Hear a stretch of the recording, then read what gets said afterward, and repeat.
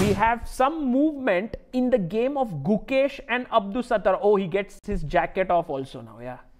You know, he's like,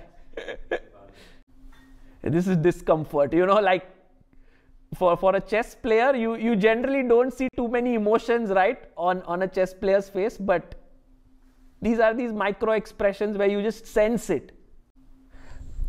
I'm very curious what he will do, but let's go to Gukesh versus Nodirbek, because here Nodirbek comes up with a very interesting decision. He doesn't take this pawn, he first chops off this knight.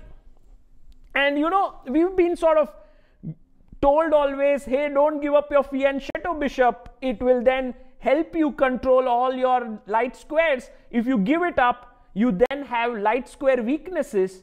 But Nodirbek says it doesn't matter what goes outside the board. What matters, it's what remains on the board. And here, after bishop b4, queen b4, I love my knight here. I don't think your bishop's going to ever create mating attack on my king, and you will struggle with this. So very, very nice positional decision, I guess.